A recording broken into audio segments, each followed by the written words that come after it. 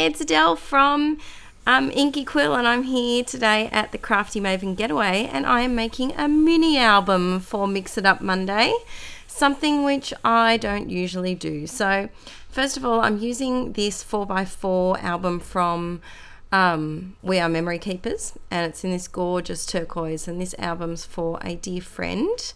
I thought she could make a little my selfie scrapbook out of it. So I just went through some cards that I had lying around. You know, we all have those cards that they just seem to find themselves onto our desk and not back into where they belong.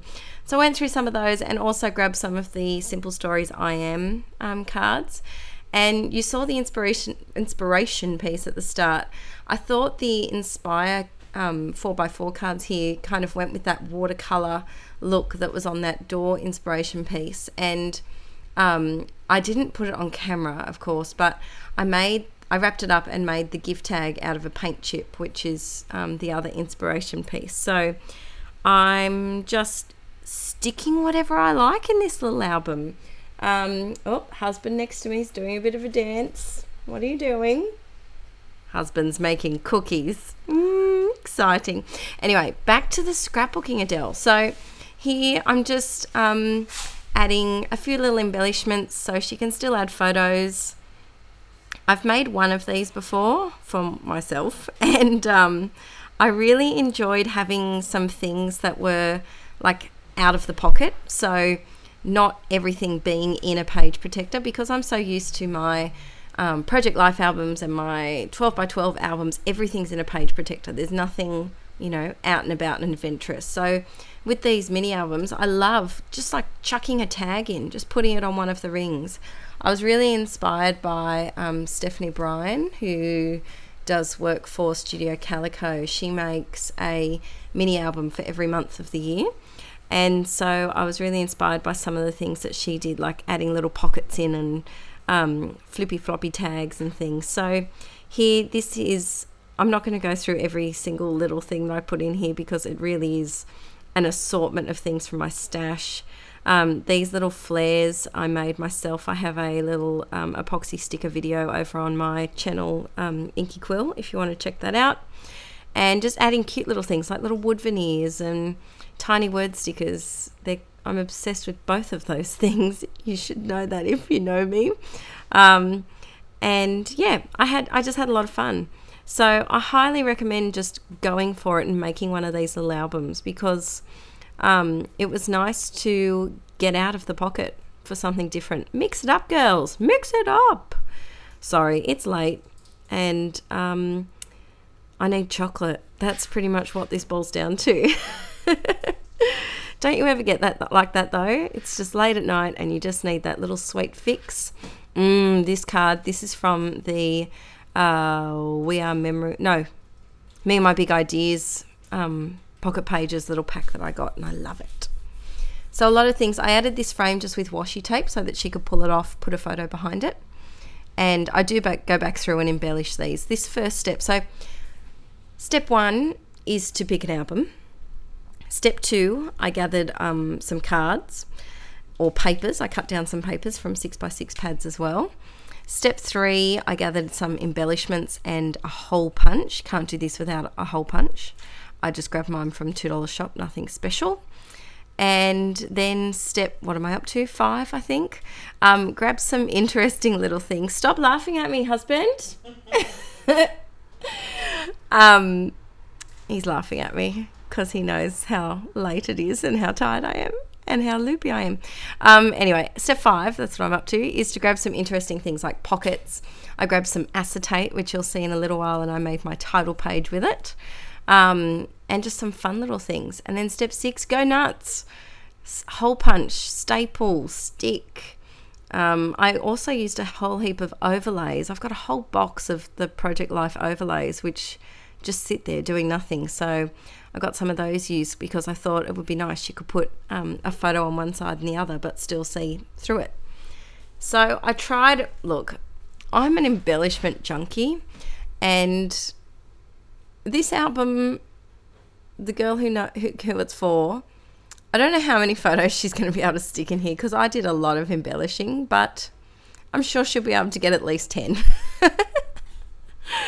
Oh, so the first thing I did, I went through all of the cards and put them in, and I thought, right, once I've got that done, then I can go a little bit pretty. So this is a acetate piece, a 12 by 12 piece that I cut down, and I added that Me Gold Glittery Thicker from the, was from the Open Book Maggie Holmes collection, and some gorgeous crepe paper tiny word stickers and wood veneer. Then that little tag says, I think it says, a gift for you, my love. And I thought that was perfect because it is a gift. And I just hooked it through the top hole. Now here's the tip. Put it through the top hole, what do you call those things? Clips? We'll call them clips.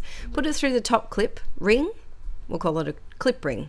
Put it through the top clip ring, because if you put it through the bottom one, it'll fall out, and then when you put it on your shelf, it will just always dangle and get wrecked. So if you're hanging anything by just one of them, just put it on the top. So punchy, adding some more cards because I can. My camera did cut out, so I did embellish a little bit off camera. These I Am stickers are beautiful. However, the cursive ones are difficult. Oh, they did not agree with me. They did not agree with me at all. And then I'm done. That was quick. I added some chipboard to the front cover, and I love the front cover. So pretty. And I'm just going to go through each of the pages now so you can get a good look. Take any screenshots if you want to, you know, save the tips up for later and make your own little album. Oh, naughty glue. And glue everywhere because I'm impatient. I needed something else there, so I grabbed some of the Simple Stories I Am stickers. Now this, if you've got that collection and it's still sitting around and you haven't done anything with it yet, this is a fabulous project to get some of it used up. So I left a lot of blank spaces so that she could put a photo here, a photo there. And yeah, really happy with how it worked out. I love that everything's not in a page protector. It's, you know, it's nice to be able to feel the paper and touch the paper. Oh, that sounds creepy. I'm sorry, paper. I don't mean to creep you out, but I'm sure you'll agree. We all love to run our hands over a nice bit of cardboard or chipboard or paper. You know it. I know it. We're all here for a reason. We love paper. This was this really cool Heidi Swap swingy thing that I've had for ages, and I thought I'd put that in. And yeah, so this was just a nice little positive pick-me-up little mini album for my dear friend. And I left some page protectors just completely empty so she could at least fit some photos in here. But she could always add her own page protectors in as well. So yeah.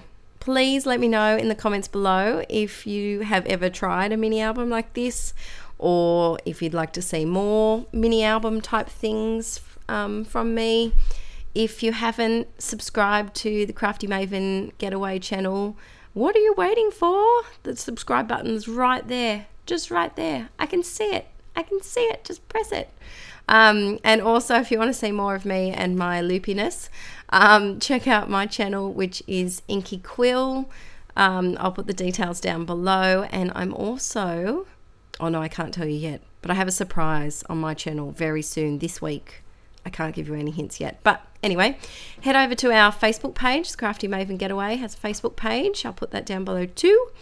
And yeah, comment below if you'd like this little idea.